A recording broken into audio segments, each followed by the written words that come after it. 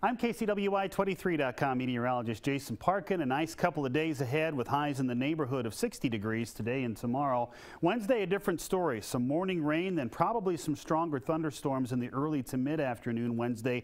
That'll be followed by a rainy evening and very windy conditions Wednesday night and Thursday morning. A high of 53 degrees on Thursday and a chilly Friday with a high near 47, but we rebound to temperatures above average in the outlook for Saturday and for Sunday.